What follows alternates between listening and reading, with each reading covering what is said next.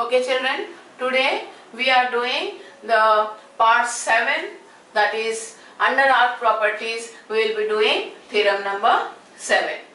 Now again let me remind you, the numbers are for our own convenience, so you can't call the theorems by their number.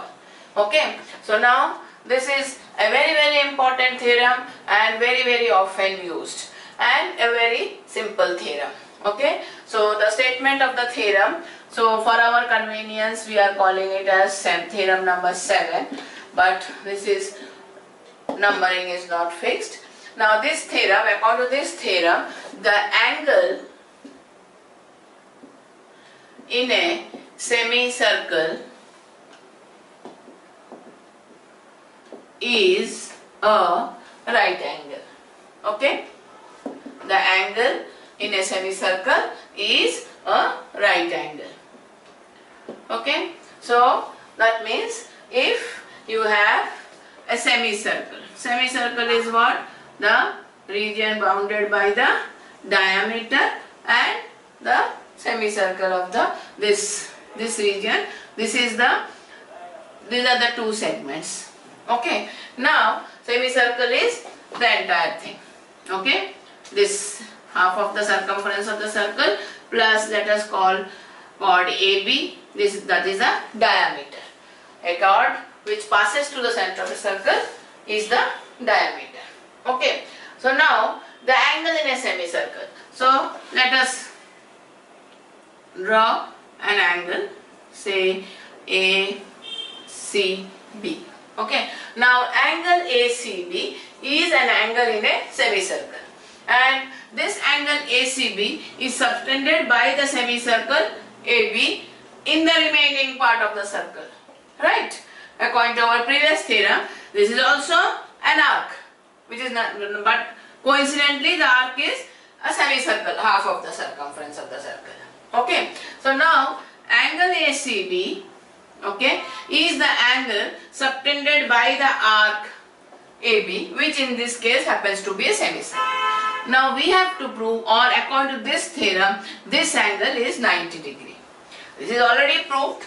We are verifying it for your sake. Okay, so now how can we do that? Using our previous theorem of arc property, that is the angle subtended by an arc at the center of the circle is double the angle in the remaining part of the circle. Now here the angle subtended by the arc AB at the center O is angle AOB, which is a straight angle. That means angle AOB is 180 degrees. Okay, so angle ACB is the angle subtended by the arc AB only at any point on C at C in the remaining part of the circle. So angle ACB will be half of angle AOB, or angle AOB is double angle ACB. We already know angle AOB is 180 degrees. So angle ACB is 90 degrees. So let us write it in a proof form. So we have already proved that it is a 90 degree. So now what is given? Given is a circle with center O, that everywhere in every theorem we will have this. Next, AB is the diameter, or you can say AOB is the diameter of the circle. Okay, now angle ACB is an angle subtended by the arc AB in the remaining part of the circle. Do you agree? If AB is this arc, then this arc AB is subtending an angle at point C in the remaining part of the circle. This is the remaining part of the circle. Okay? And angle AOB, okay, that we are considering, we only know AOB is the diameter. Now in proof we will write, there is no need of any construction in this.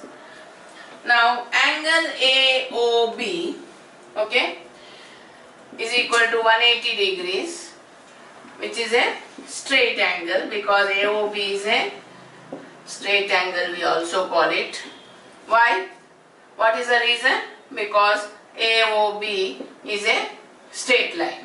It is 180 degrees. Since AOB is a straight line, angle AOB is 180 degrees. Right?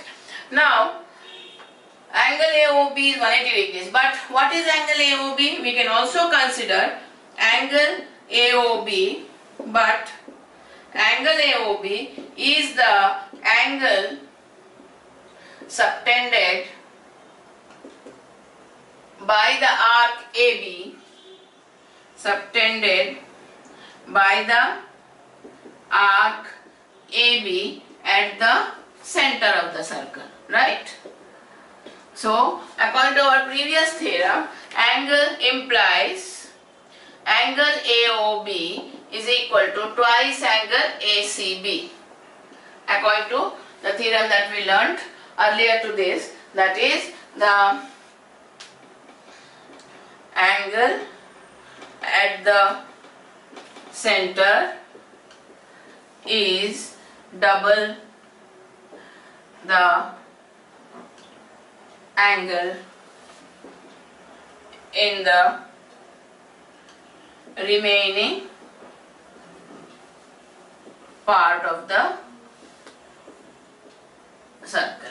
Okay, so this implies